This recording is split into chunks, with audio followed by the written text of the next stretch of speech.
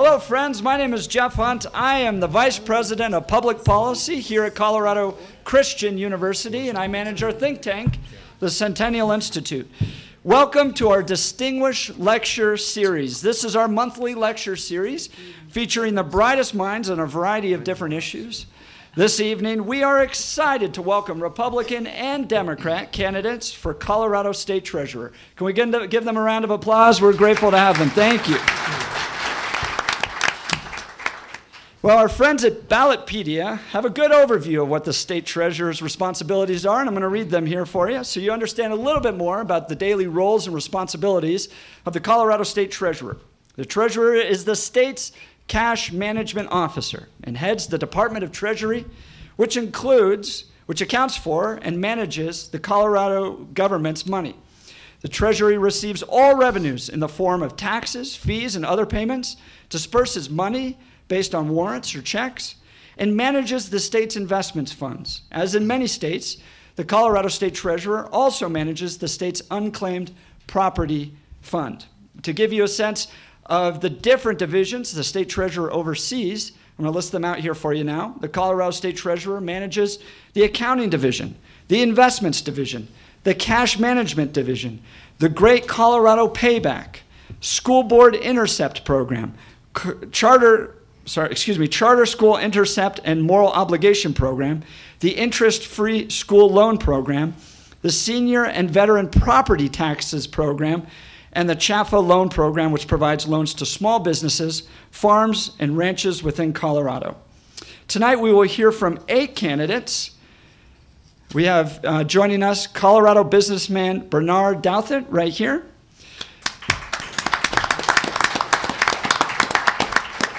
We have State Representative Justin Everett.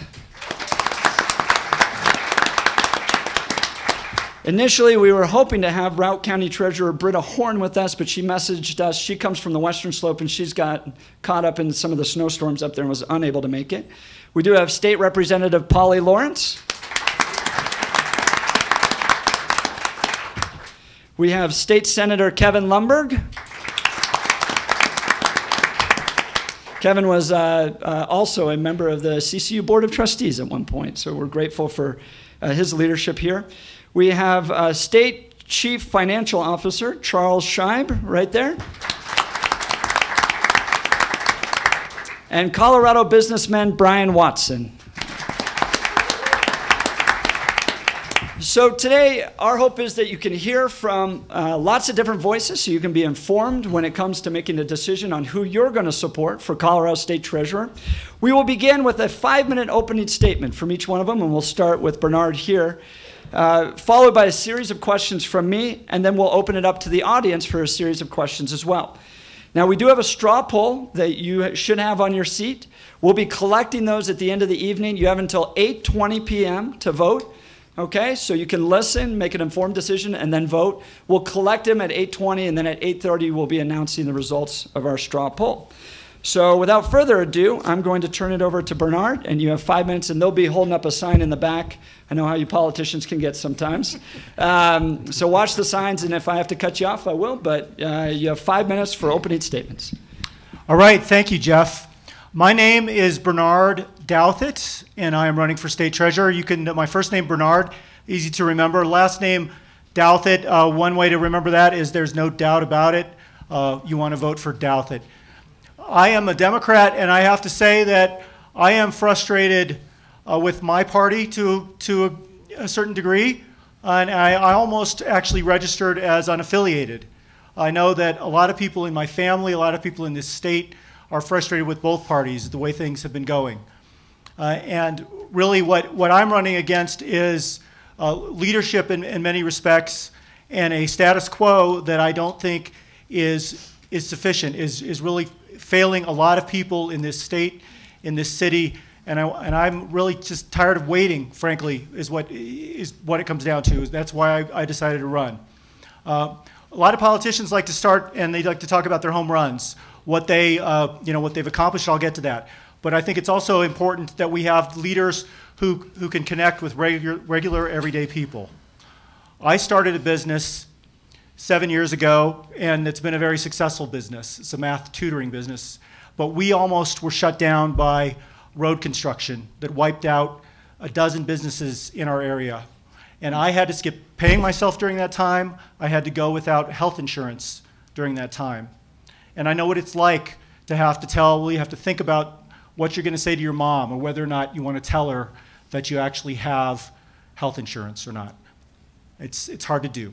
So the treasurer does some important things. It's an important job, often gets overlooked. It is a $7 billion portfolio the treasurer manages. The treasurer also sits on more than 8 different boards, including the board of PERA, the State Employee Retirement System. And lastly, the treasurer is really, I think, most significant in that the treasurer is the guardian of our money and our financial well-being. And we are at a time right now when there have been articles written about our state's bond being downgraded because of the shape that PERA's in, because of the status quo, because we've gotten to a spot with schools crumbling, with roads crumbling, where things are really not in very good shape. So I believe I am the most experienced, the most qualified, and the most independent of any candidate running. In terms of experience, I started out my career as an economist. I have worked as a senior financial executive in a large software company. I've actually trained bankers at the Federal Reserve. And for the last 7 years, I have run my own business that I started with my own money. Qualifications, I have an undergraduate education in economics. I have a graduate degree in management and finance. And I think a treasurer should frankly have a degree in finance and understand accounting and economics. This is a $7 billion portfolio. And lastly, independence, which I hear a lot of people, at least what I hear is people, they don't want to participate because they don't believe the political process is for real. They think it's rigged. And they see so many politicians being bought and so much money. And frankly, there's a lot of money going into our state legislature by special interests like ConocoPhillips or Wells Fargo or you name it, or hospital PACs. I don't like it. I'm not taking corporate money. And because I'm not taking corporate money and special interest money, I'm not going to be swayed or influenced by those interests. As treasurer, I want to do 4 things. First, the state has a good share of its money with Wells Fargo and JP Morgan. I want to see us move our money out of those banks. We should not have our money in a bank that has been sanctioned by the Federal Reserve. And nobody that I know of spoke up about the fact that Wells Fargo has behaved very badly. They've defrauded consumers. California went ahead and suspended them from issuing debt. But the status quo we seem to have in Colorado is just to let it go and let it pass. A bank that is defrauding consumers. Secondly, I want to find a long-term fix for PERA. My mom is in PERA. I've got 2 other family members in PERA. But again, it's another issue where it was fully funded 17 years ago. It was in decent shape. And now it's $32 billion in the hole. It's not a good trajectory. I believe we need a finance and economics person, a treasurer with that kind of background on the board to turn it around. I think we actually need to restructure the board. And Republicans have introduced a bill to do that, and I support it. Thirdly, I want to see Colorado introduce a public bank. If you're not familiar with a public bank, North Dakota has had one for 95 years. Michigan, just 2 weeks ago, their state legislature passed a bill to start a public bank. And New Jersey, Phil Murphy, who just got elected governor in New Jersey, just started one in New Jersey, though he's going to. He just got elected governor. By my estimates, it would bring $200 million to the state treasury. It would be something that would take some doing. If you have a chance, Google Bank of North Dakota. It's very interesting, something I didn't know about 5 months ago, just learned about. Again, my name is Bernard Douthit. You can call me Bernie. My little sister Claire, she used to call me Bernard the Nerd, even though I was way cooler than she was. And you can find more information about me at berniefortreasurer.com. Thank you. Great.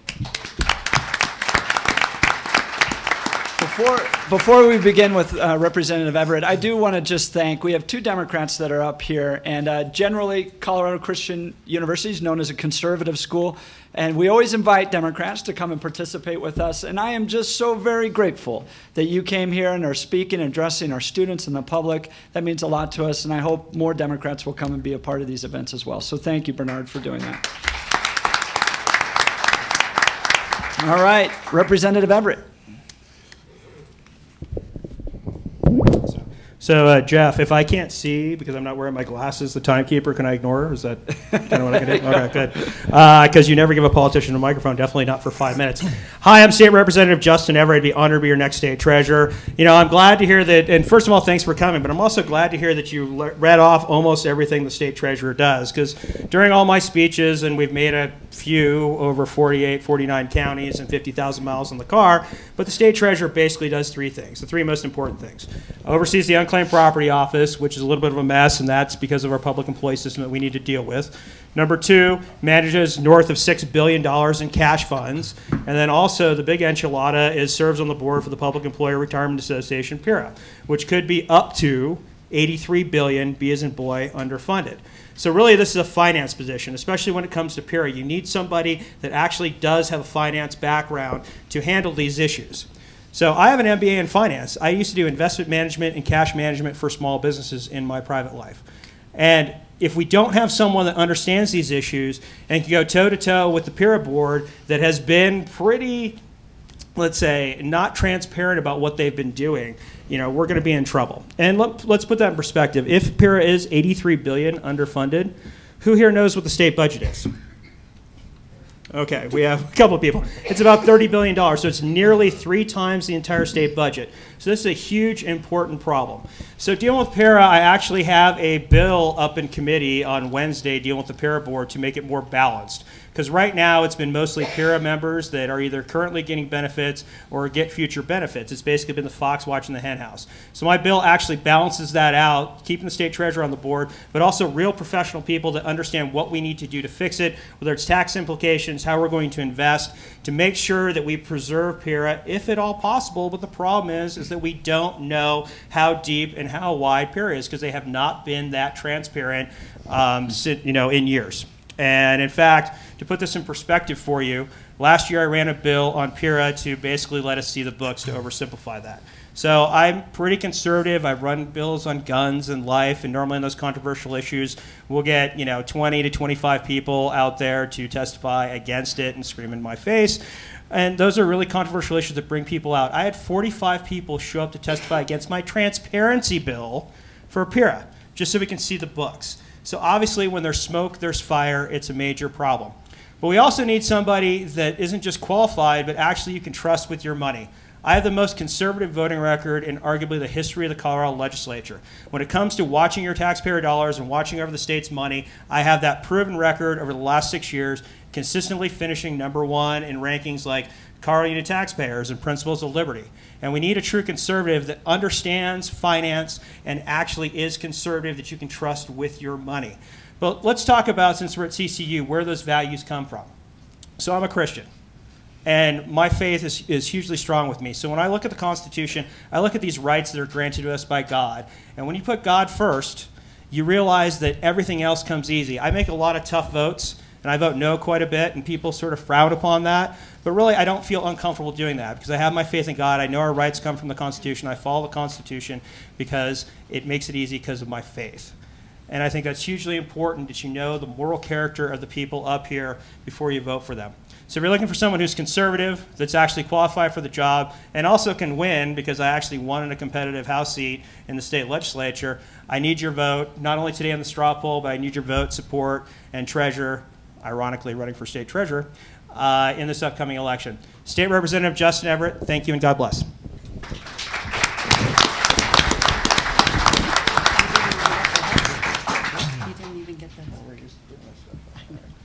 All right, Representative Lawrence. Thank you, Jeff. Good evening. I'm Polly Lawrence, and I am also running to be your next Colorado State Treasurer. And I see a lot of folks in here. There's some folks that I do know and a lot that I don't. So let me just give you a little bit of background on myself. I am an owner of a local construction company that's been in business since 1924. I actually married into the business when I married my husband, who's sitting in the back row. And when I married into the business, I didn't go into the office where he was working at the time. I actually went into the field, and I was a flagger to start my career in the construction industry. I was that girl standing on the side of the road with the stop sign. And once I proved myself as a flagger, I did eventually move into the office where I learned the estimating, contract management, and managed some construction projects for the company. But I also learned the banking, bonding, finance, and handled some of the union negotiations for our company. Until last year, we were a union contractor with 3 different unions for our employees. But we worked with our employees and put together a package that was better than the unions could offer, and our employees voted to stay with us and leave the unions. That's the kind of battle that I've taken on in the business world. So I've learned to sign I've signed the front of a paycheck and managed anywhere from 150 to 350 employees. So managing a large staff is not anything that's new to me. But going into the treasurer's office with that kind of experience, 3 things that I plan to focus on as your next state treasurer are ending the year-end spend, reforming PERA, and locking the revolving door. Ending the year-end spend deals with every department. They seem to go out of their way in that last 4 to 6 weeks of the budget cycle where they feel this need to spend every penny that they've been given for that budget year. I think if we went to a true zero-based budgeting process and a multi-year budget cycle, where they would have to plan their expenditures for a longer period of time, we'd have a better sense of what our budget is and find some savings instead of them going out of their way to spend all of your money in those last 4 to 6 weeks. Reforming PERA. I think that's going to be a consistent trend that you're going to hear from most of the candidates. And our current treasurer, Walker Stapleton, has done a great job of shining the light on what's wrong with PERA.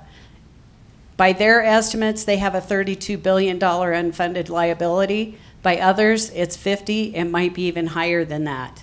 So we have a serious problem. And the fact that in their last actuarial review, they finally realized that people are living longer, and that's a problem with their formula. Apparently, they're the only ones who didn't know that. So there are going to have to be some changes. We need to make sure that the promises made to retirees and near retirees are kept.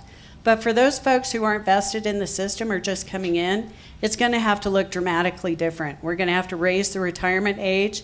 We're going to have to flatten out that benefit package. And we're going to have to make sure that the system is sustainable going forward. And finally, locking the revolving door. We've seen too often where state employees, ostensibly working on behalf of the state with a company or negotiating a contract, once that contract is signed, they leave the state, go to that company, and oversee the work they just negotiated. They're basically negotiating their next job with your dollars, and that has to stop going forward. Those are 3 things that I plan to focus on as your next state treasurer. My name is Polly Lawrence. My website is polly2018.com, and I look forward to the questions. Thank you.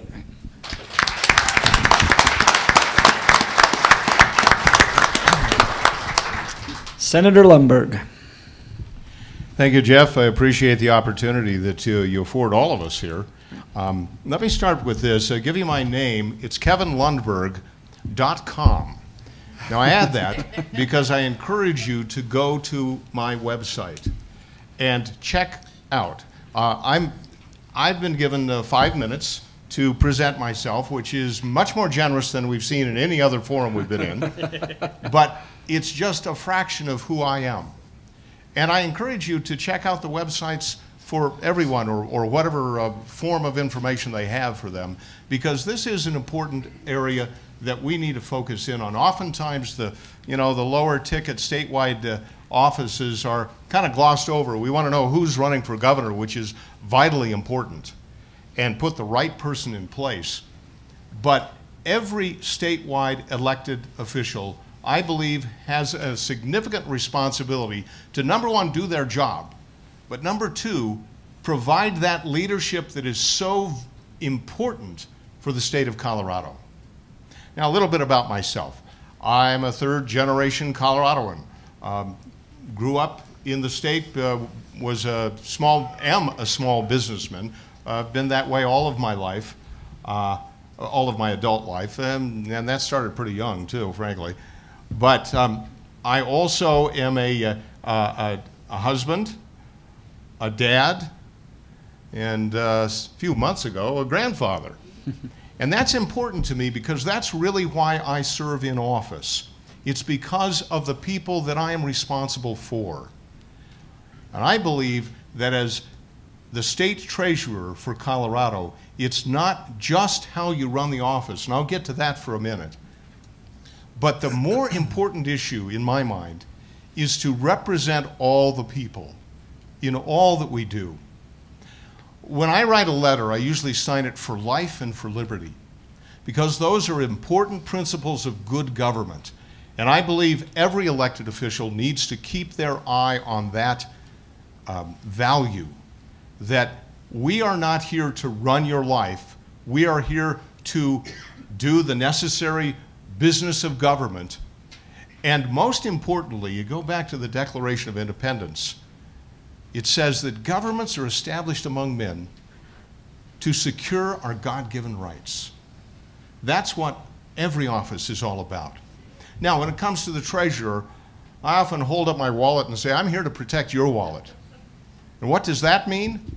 That means ensuring the financial integrity for the state of Colorado. That is such an important component to running a good government, is making sure that everything is in order. And if you look around the country, sometimes that isn't always the case.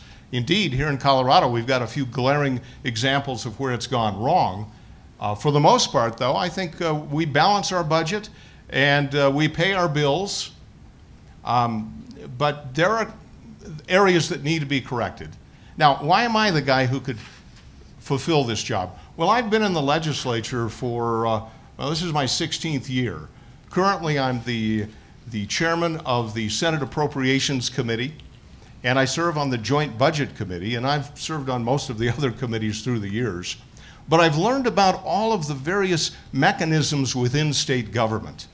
And so when I lift up the hood to look under, and see what all the various parts are for the state of Colorado, I understand that not just from the perspective of the facts and the figures of the numbers, but I understand what it means when I look at the responsibilities the treasurer has for school districts.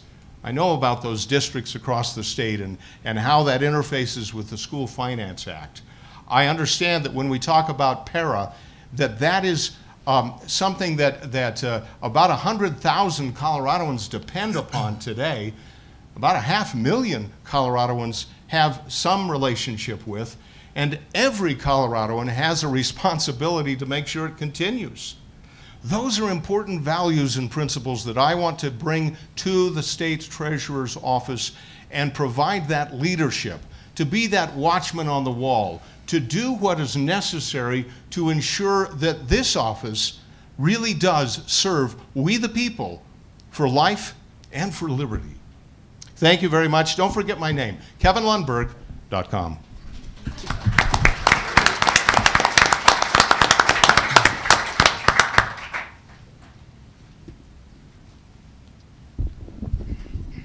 Charles, it's all yours. Thank you. See if this works. Can you hear me? Yep.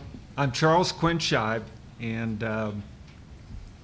I'm running for state treasurer, and and I'm representing the Democratic Party. But a little bit about me: I am not a career politician.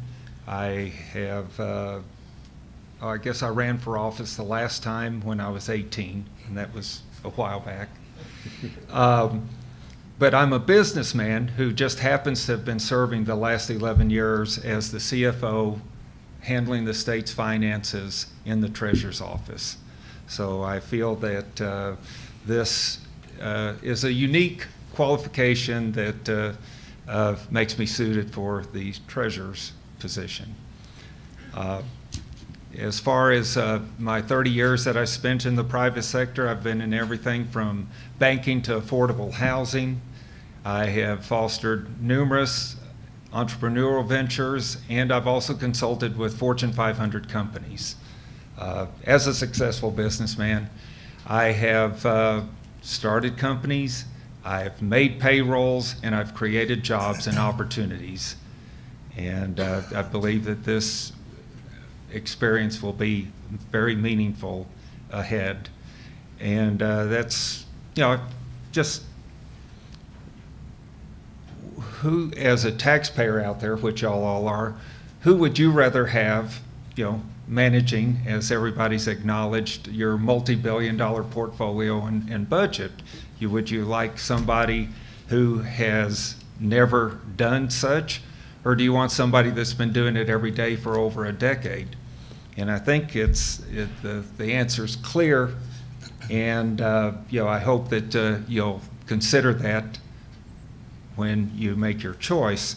I look back, I was in 2007, something more important than just the amount of time as CFO. 2007, I was hired by Kerry Kennedy to serve as CFO in a time of economic turmoil. And I've been doing such for the last 11 years.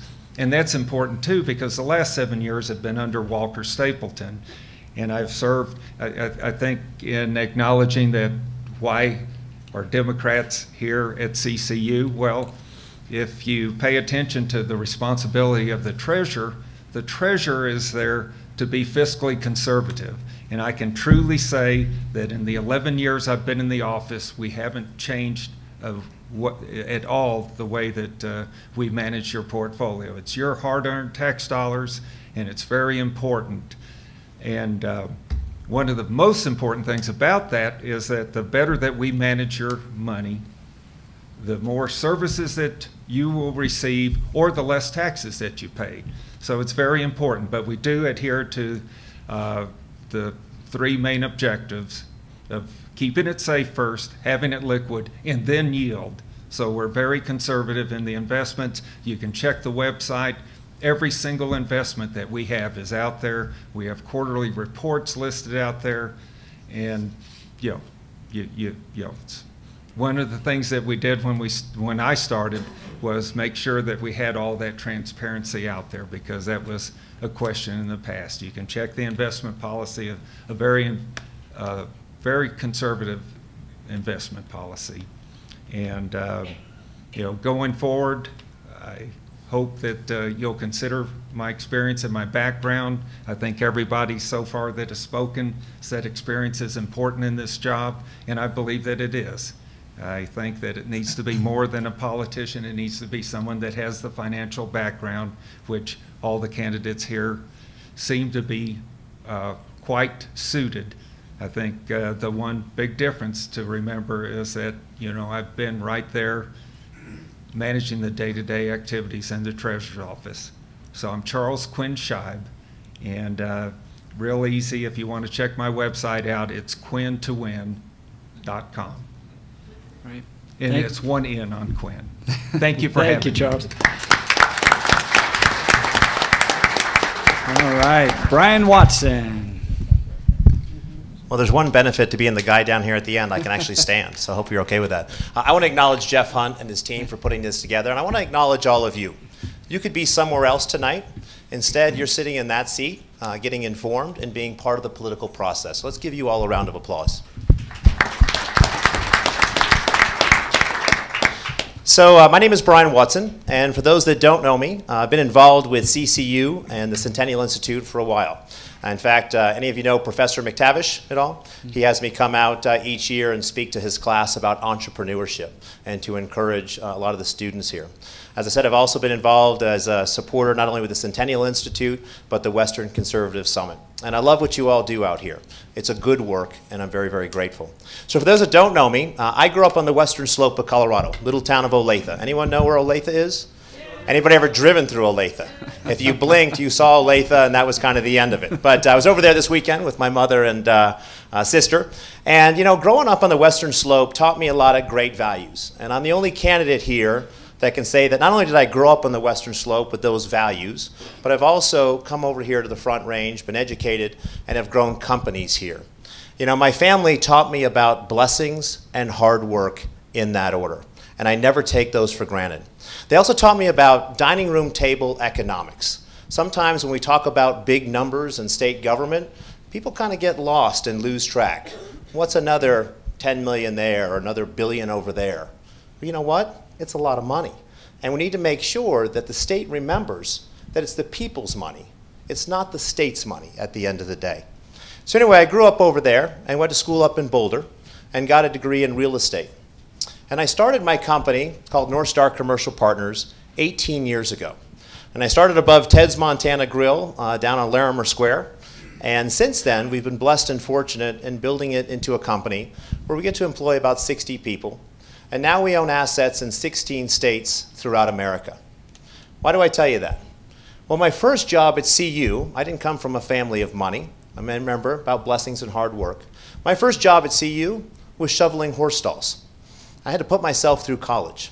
And I was very, very grateful that I had that experience.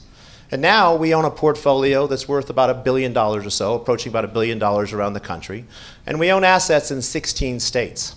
Our specialty is to go in and buy vacant buildings. See, I missed that class at CU that told me to get an income stream in place. I went and bought vacant buildings. But we do it for a social impact. We want to create jobs and opportunity and empower Americans. And so we do that all around the country. We also go into inner cities and we buy vacant buildings for charter schools. To me, education is one of our civil rights issues of our day that we have to get right in America. And so I've been married for a little over 20 years, have 3 kids. One lives in Nashville, a couple kids that go to Valor. We were one of the founding families of Valor to get started. My daughter was the first graduating class. And so why am I running for state treasurer? Well, this stuff matters. It affects all of us at the end of the day. I'm the only candidate who's made a pledge not to take a salary from state government when elected. The reason is, I want to do my part to try to save each of you as much money as I possibly can, and to reduce the cost of government. I also believe that my experience and investment expertise, and not only being an entrepreneur, but hiring people and building a company over 18 years, can add a lot of value to the state treasurer's office. You know, we hear things about PERA and $32 billion here. Well, you know what? Right now, the economy is extremely frothy in certain areas. Places like New York and San Francisco. And if you're sitting across the table from that 3-piece suit and you have no financial understanding or acumen, you can get this state in a whole lot of trouble. And that $32 billion unfunded liability with PERA could turn to $40 billion, $50 billion. What I'm really good at is every single day looking for great investment opportunities. I'm also the only candidate who's been in a fiduciary responsibility by having investors invest in each one of my deals and buying those real estate deals around the country. I would be truly honored to serve you. I don't want to be a politician. See, politicians care about their own skin and the next election. I want to be a statesman who's willing to make the tough decisions to try to move our state forward on a different level. Thank you so much. Brian, go ahead and stay standing if you want. I'm going to ask the first question to you, and we'll work our way back this way. All right, first question. Has Walker Stapleton done a good job as a state treasurer? If so, what did he do right? If not, what needs to change? Yeah, I think Walker Stapleton has done a good job. I think 2 of the main things that he's done, I love the great Colorado Give Back program with unclaimed property. Those assets are the people's, they're not the state's, and return it to them. The other thing that I think he's done a good job is he's fought the fight. By the way, I feel like a singer here with this whole thing. And I forgot to mention you have 1 minute to answer. Okay, Everyone has 1 minute. The other thing he's done a really good job on is with regards to bringing light into PERA and trying to fight the good fight to have PERA be more accountable and share their information. Right. That was a little quicker than 1 minute. Well, I didn't know. I felt like I want to be quick. Now, Charles, I think the state treasurer is your boss, right? Yes. So has the state treasurer done a good job? Yes. That was easy. What are you going to keep going that he's done a good job doing, or what needs to change? Well, I mean, clearly we need to come up with a solution for PERA. That's imperative. In the 11 years I've worked in the office, I've developed a rapport with the rating agencies, but it's very important because we've got put on negative outlook by S&P, and we've got to come up with a solution, and we've got to come up with a solution. Hopefully this session, I'm not avoiding, because I wouldn't be in office yet, but we definitely need to cure PERA. Right. I mean, otherwise we might be schools, infrastructure, everything may be in jeopardy. Right. Senator Lundberg. That's a great question, Jeff, which puts everybody on the edge too. But I would say, as far as the highest marks I would give to Treasurer Stapleton, is that he has been that watchman on the wall when it comes to PERA. I know the first year that he was elected, he went on the warpath and said, we've got a problem, we've got to fix that. Now, he wasn't the first treasurer who really I heard that from. It was Mark Hillman when he served in that position briefly. Same message, and out of that did come some changes back in 2010. We did do some modifications to PERA, but let me develop that just slightly, and that is it's not the treasurer's ability to actually fix PERA. It's the General Assembly's responsibility to set the policies in place, and then the PERA board, he's one of 15 voting members, so he can be there on the front row, and he's done a good job there. And if I had more than a minute, I'd talk to you about the unclaimed property tax and how we need to cure some problems there. Thank you. Great. A teaser there. So. Representative Lawrence. Thank you, Jeff. Well, I'm going to echo the fact that Walker has done a great job shining a light on PERA. But I think one of the other things that he's done, which is really beneficial for the state, is he looked at all the different departments that had bonding capability. And when they were issuing those bonds, they weren't always following federal guidelines on reporting and managing the system. And he brought all of that in-house. So that's now under the Treasurer's office to make sure that every department that has bonding authority in state government is now meeting the requirements of federal regulations. I think that's a huge impact that Walker's had on the Treasurer's office. Yeah, I think Walker Stapleton's done a great job, and first and foremost because he's been bold. Normally when you run for state treasurer, you're going to be the state treasurer, you're looking for higher office, so you sort of take a mulligan on taking a bold position. I mean, I can go anywhere in the state of Colorado in 50,000 miles, I can say, PERA, and the whole crowd will know what I'm talking about without having to explain it, because Walker's done a great job. And if you really look at solving the problems for PERA, because Walker's educated everybody in solving the problems, is that it's going to be a lot of heavy lifting and a lot of hurt. So you need someone who's bold in the state treasurer's office, because it may just be a one-term opportunity. And if it's only going to be a one-term opportunity, you need the person in there that actually has done the heavy lifting, made the tough decisions. I'm the only one in the race that's done that. Well, I have to disagree with folks up here. I think that, first of all, we earn 1.1% on our money in the Treasury. Virginia, I did a little bit of checking. Virginia earns 1.5. Wyoming earns 1.9. Every 0.5% is another $30 million. The other issue with PERA, in studying this and really looking at this from a distance, why do we have this deficit? Why do we have this problem? We do because we are underpaying teachers. We're underpaying teachers on the order of $11,000 a year, about 20% under what Wyoming, we can keep up with Wyoming, I hope. We underpay teachers $11,000, and what we've been doing is promising them these benefits and not giving them raises. And I think Walker Stapleton could have been more imaginative, or more, I guess, more constructive in working with the legislature and finding a way to fix that. Great. All right, we're going to talk a little bit more about PERA, and I'm going to start with you, Bernard. According to a Denver Post review of thousands of pages of financial reports, and let's lay the groundwork here. PERA is the Public Employees Retirement Association. Okay, so this provides retirement benefits for a number of public employees, and it has a giant liability. And we're going to get into this in a second. But they've been reviewing thousands of pages. The Denver Post has been reviewing thousands of pages of financial reports, hours of public meeting recordings, found that state lawmakers and the petition board alike ignored numerous red flags about the landmark pension reform that was passed in 2010. So, Senator Lundberg, you kind of mentioned that there was a reform effort in 2010. But there was a lot of concern about that reform effort.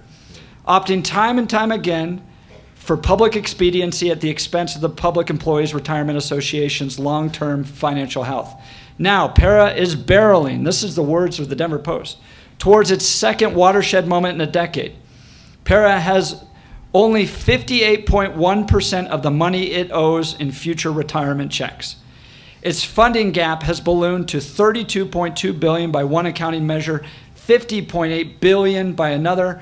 1 in 10 Coloradans is a member of PERA and will be affected by what you all decide to do with regards to PERA.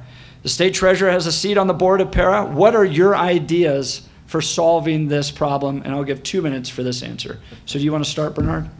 So first of all, one of the things that I did in looking at pension programs, there are states around the country that are almost fully funded, that are actually in pretty good shape.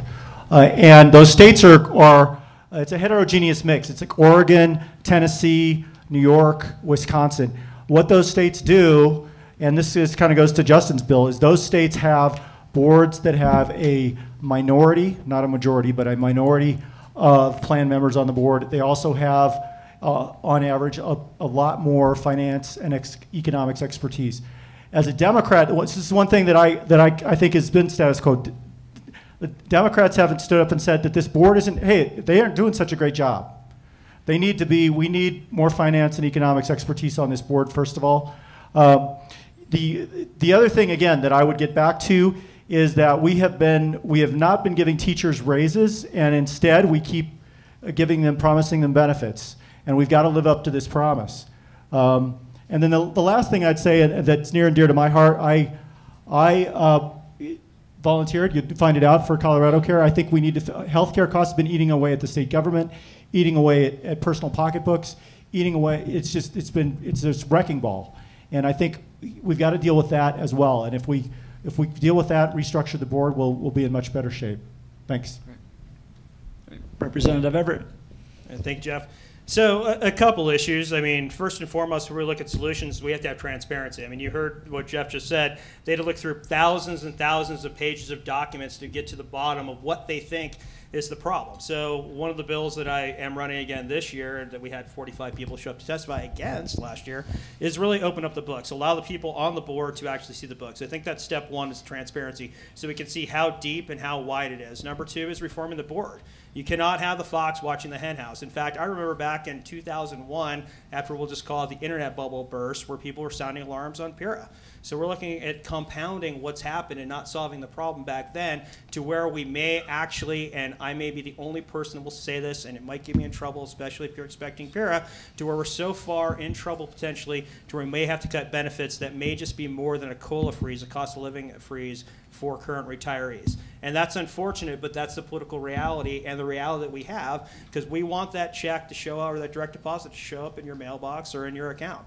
So I think it's hugely important. But we have to see what the actual numbers are before we propose solutions. And you'll hear just what we've all been able to glean from what other pension systems have done, like sort of spreading it across instead of your best 3 years, where you're going to take all of your years of service under PERA. Things like that sort of lower the base and adjust the actuary tables to see what the payouts are, because most people are in the defined benefit plan. So first and foremost, transparency. Second, we need to change the board. Third, then we can work on the solutions. Great. Representative Lawrence. Thank you, Jeff. This is a big topic of conversation and has been for quite a while. Our former executive director of PERA, who unfortunately passed away suddenly this year, when he would come in to talk to us about what was going on with PERA, as I said, I have worked with union pensions for 30 years. They made the same promises that PERA is making to their retirees. So I kept asking him, you're promising 8%. Where are you getting that year over year? How many of you out there get 8% year over year on your investments? Ooh, that's awesome. Talk to you later. Yeah, well, I want to know who your investment advisor is. For the most part, that's an unrealistic number, and it should have been lowered quite a while ago. But there are some things that need to be done. But first and foremost, for those retirees who are retired in the system and near retirement, they have PERA. They do not have Social Security. This is the promise that the state made to them, and we need to make sure that that promise is kept. But again, for folks who are not vested, meaning they haven't worked in the system for at least 5 years, it's going to look very, very different. The retirement age has to increase. You can't mathematically collect retirement for a longer period of time than you worked in the system. And that benefit package that right now is based on your top 3 years, that has to go out to at least your top 10 years and maybe your entire career to make it realistic. There's a lot of different things that can change in that, But if the state is going to continue to promise a retirement system, we need to make the changes to make sure that promise can be kept going forward. Great. Thank you. Senator Lundberg. Thank you, Jeff. Boy, so many things come through my mind on this particular issue. It is a big job for the treasurer to keep an eye on this, and being a board member, you know, he's got a front row seat on this. But let me reiterate what I'd said earlier, and that is that it's up to the state legislature to set the policies at the right level. So I believe the treasurer needs to work with the legislature to find these solutions, and you're hearing the solutions. It amounts to some as some people call it, haircuts in a lot of places. I was talking with a friend of mine who's the chairman of the pension committee for the Texas House, who actually tackled this for a couple of pensions in Dallas and Houston last year. He said sum total they were about $60 billion underfunded. And he said, we got it done. It was the toughest thing I ever did in the legislature, and there were only a few death threats, but we got it done. Well, it's a tough job. It's going to take leadership that insists on getting the job done. And it's not unique to Colorado. I was on the phone with Jonathan Williams. He's the chief economist for the American Legislative Exchange Council just this afternoon, discussing this very point of how do we fix PERA. He wanted to know how we were doing in Colorado. And I told him, well, I think we're headed the right way. I'm not sure we're going to get there this year. And I know that the state treasurer, whoever they are, is going to have a big job ahead of them still. And again, you're going to hear all of the solutions here because it's, in a sense, it's simple math, but in another sense, it's really a political question. Who can exert the leadership necessary to actually get us across the finish line? Great. Thank you. Charles? Thank you. Yeah, I think obviously the first thing that we need to do is balance the board and get a better mix so that, you know, so we can work on solutions. Because yes, while it's the legislature's responsibility, we need a board that's going to respond to the changes that are necessary. And in thinking about that, and we go back and look at 2010 and what went wrong there, because there's a disagreement whether they didn't do the right thing or did. Well, the main problem in 2010 is that one, you know, they said, here's what we need, okay, we'll phase it in, and then there was no mechanism to adjust on an annual basis. So here we are 2018 in more serious trouble than we were in 2010. So I think definitely whatever solution comes up has to be something that can be ongoing. It has to be so that this is what we need today, and there's no phase in. I mean, if you need that today, that's what needs to be today. And that's why I think one of the words that they used was it needs to be shared responsibility. You know, rather than everybody pointing their fingers at, well, it's their fault, their fault, their fault. I mean, we all have to come up with a solution. It doesn't really matter whose fault it is. Thank you. Great. Mr. Watson. Well, first of all, I would say that this is not a partisan issue. It shouldn't be a partisan issue. This is a people issue. My sister's a school teacher up in Erie, and she's working hard every single day, and she's depending on this. And it's not only 600,000 people that are affected by this. There's a whole lot more. You see, each one of these people who are getting this retirement are living in small towns and communities all throughout our state. And they're spending money at the grocery store, at the movie theater, and it has a ripple effect. So it's not just these 600,000, it's an entire state. I recently was with Americans for Prosperity, and the estimate is throughout our country that these different retirement programs are unfunded between $1 to $6 trillion with a T. Yes, we're at 32 billion, but this is a problem around our country. And I really believe Colorado can be the solution for it. I think it starts with positive leadership. Yes, the treasurer is one person on this board and one voice. But everything I've been doing throughout my career is about building bridges and tearing down barriers among people.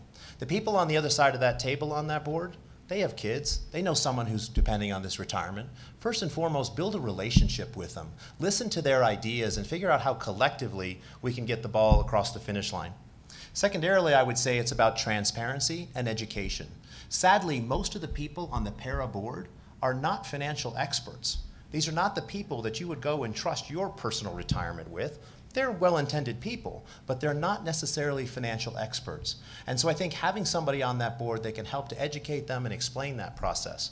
Personally, for me, I don't do investments without a double-digit return.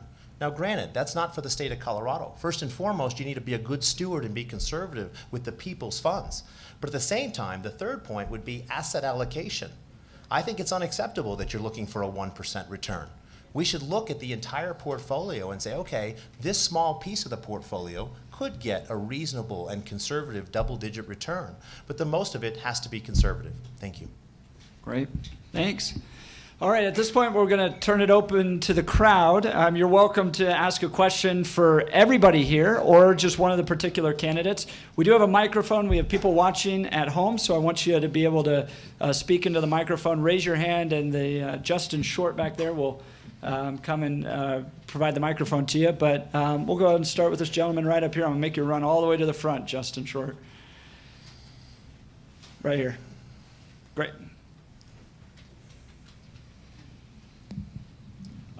Go ahead and stand up, too.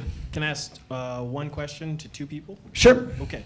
Bernard, you on Facebook, you talk about being the most progressive candidate, and tonight you talked about being most independent and aligning yourself with the most, well, arguably most conservative person in the legislature. He's known as Never It because he votes no a lot. Where exactly do you align? And then for Mr. Brian Watson, you talked about double-digit returns. You know that means double-digit risk. Are you willing to risk Coloradans' investments? Great. Start with Bernard. Great questions. Thank you.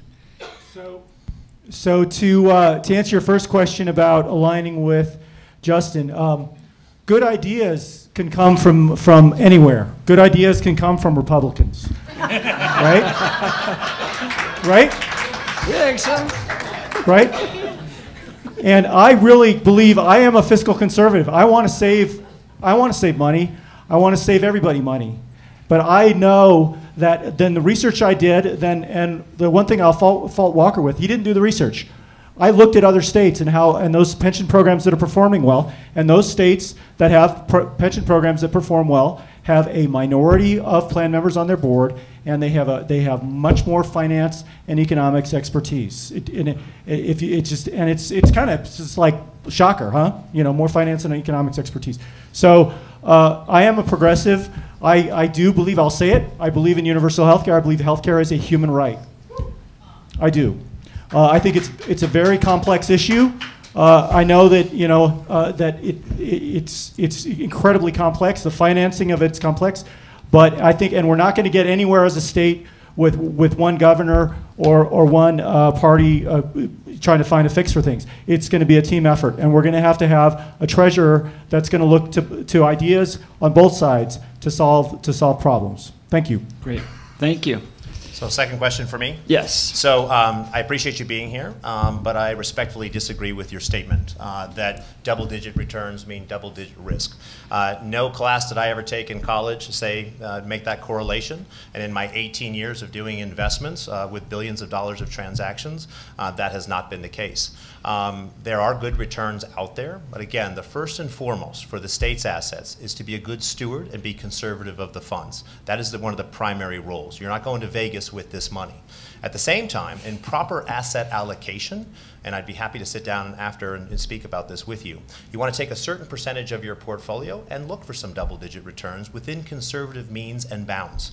Good IRR, ROI, et cetera, and you can achieve it. Whereas the mass of your portfolio is in very safe investments. And some are liquid, some are not so liquid. It's about proper asset allocation. So again, I respectfully disagree with your thesis, and I'd be happy to have that conversation over a cup of coffee with you. Great. Next questions. Anyone from this side? Justin, to this young man in the black and yellow shirt.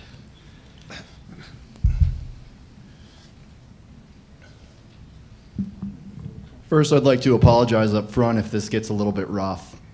The concept of bonds being a conservative investment at a 1% return is laughable, I think, at this point. even saying that it's a $1 trillion deficit, you're at least 7 digits short. So in that way, if you potentially have to take a haircut against those bonds, how could you describe that as conservative?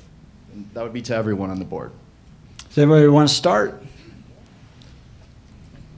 Brian, you were looking to raise your hands over there. Yeah, I would be happy to. I think if you're looking for a low return in the bond market right now, buyer beware. Again, we're at a frothy point in the economy right now, and what goes up definitely comes down. That's, economics 101. And when you look at the things of inflation, inflation is right around the corner for us. And if you're looking for a 1% return or whatever the bond is of the particular day, you're actually going to be losing money as time goes on. We're in a constant treadmill with the economy in that you either need to stay up on that treadmill, or things like inflation will continue to deepen the hole for you as a state and a people. Great. Kevin? Something to be aware of is the state treasurer is not a hedge fund manager. The job of the treasurer is not first and foremost to get to maximum return on the investment as much as it is to literally protect the principal. Now, I'm not talking about taking your talent and going and burying it, but there are statutory limitations, pretty strict ones, on how these dollars are to be used and to be spent. Now, if you want to roll that over to PERA, which is, of course, not the treasurer's direct responsibility, they do have a much wider spectrum of investment opportunities. Would you call a $34 trillion deficit defensive and protective? And let me just be very careful and be very mindful of the time here as well. I'd simply say that PERA has gotten into this this 34 or 83 billion dollar hole by management that looks towards the short term in simply maximizing benefits for the beneficiaries without an eye towards the long term. I can call it nothing less than irresponsible management, or simply management without any true knowledge. And that's why I would certainly say that when it comes to PERA, we need a better mix of our board, which of course sounds like everybody agrees with. So I'll leave it at that and put it down. Justin Everett asked to go next, so I'm just going to. Well, I mean, that's part of the problem. I mean, you need to diversify the portfolio, but you need to critically evaluate all the options out there. Also work with the legislature. I actually passed legislation long before I planned on running for treasurer, which actually was last spring, on allowing the state treasurer sort of more diversity into what they can invest in. So I think you need to critically evaluate every instrument out there to see what kind of high return we can get, especially if we're looking at it as Jeff said, at 58% funded at this point. In fact, one of the Denver Post articles called PERA, one of the board members, who's a Hickenlooper appointee, called PERA a Ponzi scheme, where it's money in, money out. So we're looking at a huge challenge coming up, and we need somebody with that finance background understands we need to diversify that portfolio, we need to get a better return, but we also need to minimize risk. But we have to really dig ourselves a hole, and that's why I brought up that it's going to have to be a cut to benefits at this point, because the cash flow that's going out of PERA, I mean, that's investments that we're losing out on now because they're not being invested in the market. Can I respond to that really quickly, because I think it's going to touch on what Bernard's about to say as well. You mentioned all of the securities that are potentially available. Can anyone up here demonstrate a functioning understanding of the relationship between credit creation, cryptographic technologies such as Ethereum, and how that relates to PERA? Well, let's give everyone a chance to answer the first question first, and we'll see if we have time. Go ahead, Bernard. That's a difficult question. To clarify, one of the things that I want to say is PERA has earned over the last 35 years a rate of 9.8%, which is pretty high. And actually, one of the reasons, if you studying this problem, we didn't get to a $32 billion deficit with one bad decision, or two bad decisions, or three bad decisions. It happened over a long period of time. One of the things is Governor Bill Owens lowered the retirement age to 50. A bunch of people flooded into the retirement system. We had cost of living adjustments that were well beyond the rate of inflation. A bunch of things happened. But what we need to be very sober about and very conservative about is the future and going forward. And one of my favorite quotes is Yogi Berra said, predictions are very hard, especially about the future, right? So that's why somebody with an economics forecasting background is needed. Again, the state treasury is different. These are separate things I want to just clarify. The state treasury earns about 1.1%. And one of the things, again, I mentioned really quickly, briefly, was public banking. With the public bank, and Wells Fargo pays us 1.1% on our $7 billion, and they're taking that money and putting it to work somewhere else. And with the public bank, and again, I encourage everybody to look at this, we would do much better. As far as your question goes, you know, I have a graduate degree from MIT, and I'm sorry, I can't answer your question on the connection between credit creation, cryptographic technology, and what was the third part? PERA. PERA? Yeah, how would you use cryptographic technology as credit creation to fix PERA? I mean, cryptographic technology has become hundreds of billions of dollars of I want to make sure we get a chance. Up here understand it? That's my question. I can't answer that right now. I'll have to get back to you. All right. Let's Polly Lawrence, and then we're going to go Charles, and then I've got some closing questions here real quick, and then we're going to vote. You know, just to echo what you've heard up here, there's a very different investment strategy for the Treasurer's Office and PERA. The Treasurer's Office, you're charged with making sure that money is safe and secure and it's liquid so you can meet the state's bill, so you can pay your bills on time. So a rate of return is not the priority for the Treasurer's Office. It's making sure that your tax dollars are safe. For PERA, one of the problems that they've had is they've overpromised. They promised an 8% return year over year when that was an unrealistic return. They also allowed people to buy weeks in 2000 for ridiculously low amounts of money. And people took out loans and they bought years and years of service so that they could then retire in their mid-40s and collect a retirement for 3 times longer than they worked in the system. I mean, those are problems that we had, and you know, we're not allowing people to buy weeks for those reduced rates anymore. But those are some of the problems that we had, and the PERA retirement investment strategy is very different. They are looking for rates of return, and they have a broader mix of assets where some of it is a little bit riskier than not a lot of it, because they don't want to take a chance on losing another 26% like they did with the last downturn. But they are getting a better rate of return. I think this year it's going to be in double digits, but that's still not going to make up for the hole that we have right now. So there is this dramatic difference between Treasurer's cash management and PERA's management. Great. Charles, last one. Well, it's going to be hard to add much to that, but yeah, there is a very distinctive difference. The state treasurer is only investing money that's already been spoken for. It's the tax dollars that all of y'all have paid in throughout the year, and we have to have that ready when it's time to pay your bills throughout that year. And so, of course, we're very conservative and also statutorily bound to be that way.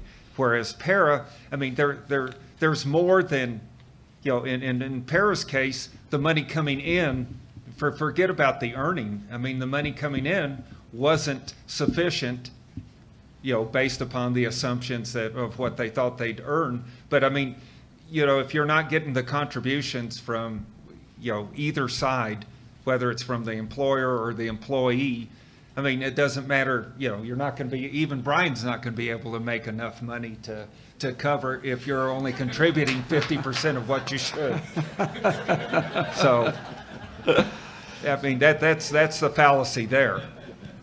Great. We got everyone to answer those questions? Everyone did? We didn't miss anyone? Okay, I'm going to ask a series of questions. I just want you to raise your hand if you agree. We're going to do 1-minute closing statements, and then we're going to vote. So we're coming down to the very end here.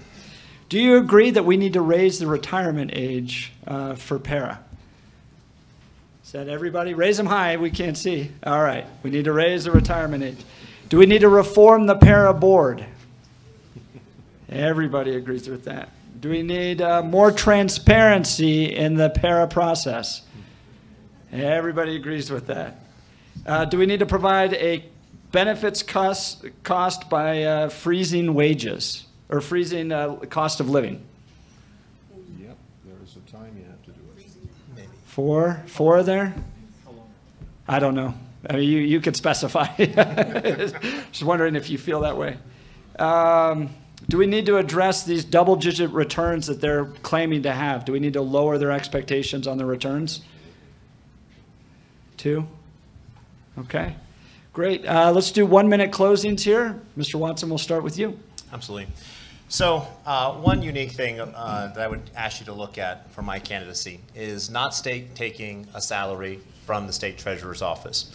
Treasurer Stapleton has said that he has expressed concern that there's certain politicians who may have a dog in the hunt, being that they're looking to maybe line their own pockets or whatever it might be.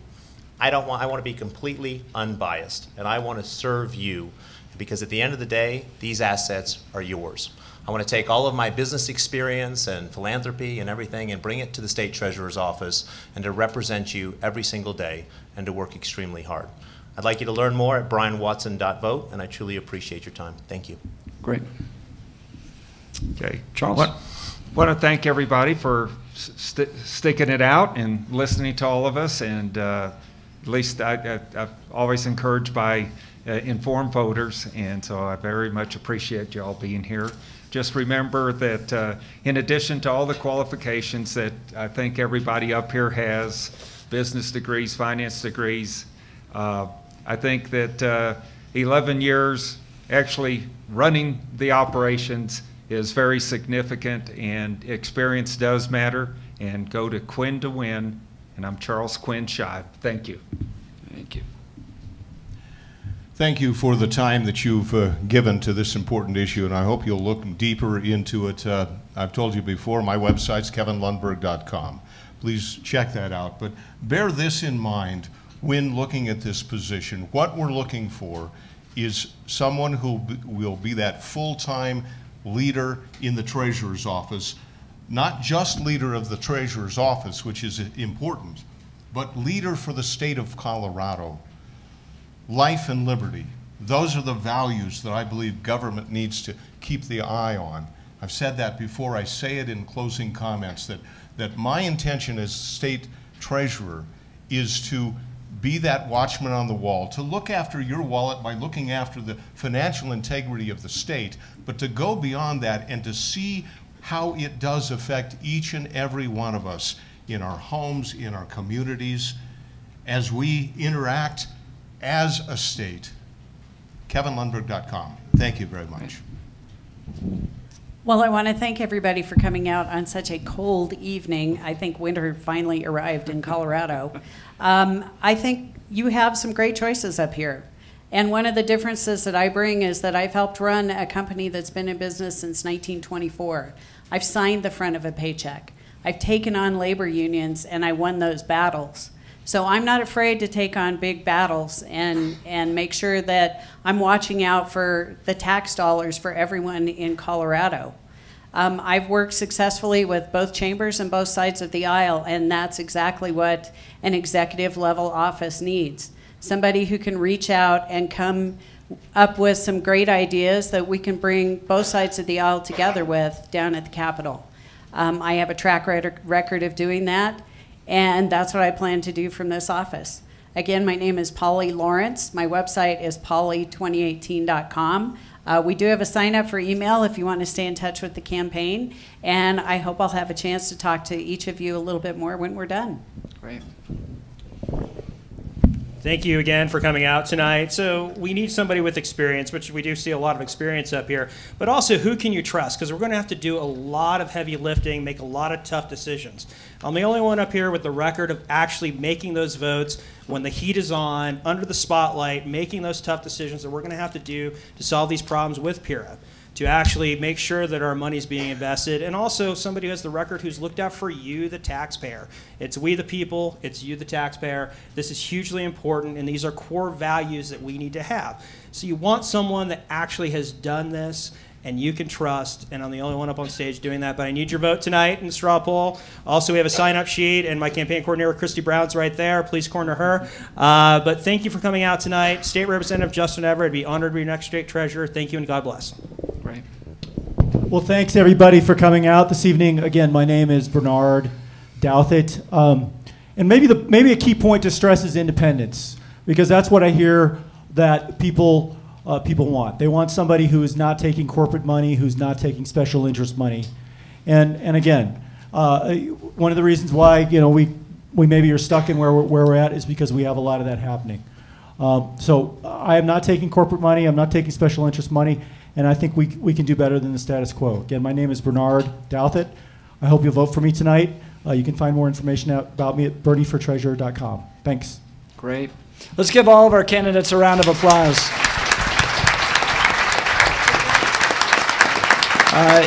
It's not easy to run for office. You're often out late nights like tonight. You're away from your family. You're putting your business on hold to seek public service. And I really appreciate the fact that they're seeking to earn our votes here, and that means a lot to us. We're going to collect the straw polls now, so you have the last few seconds to vote here. We'll be passing the hat like at church. So put it in. Please only vote once. Remember, you're at Colorado Christian University. No multiple voting here. The winner of tonight's straw poll at the Centennial Institute, Colorado State Treasurer Forum, is Justin Everett with 35% of the vote. So well done, Ms. Representative Everett. Coming in second place, Mr. Watson with 22.6% of the vote. Third place, Representative Lawrence with 19.8% of the vote. Fourth place, Kevin Lundberg with 10.4% of the vote. Fifth place, Bernard Douthit with 7.5% of the vote. And sixth place was a tie between Charles and Britta Horn, who was unable to make it tonight. But congratulations, guys, for sixth place. But again, thank you all so much for coming out and be a part of this. We look forward to seeing you February 23rd here. Thanks so much.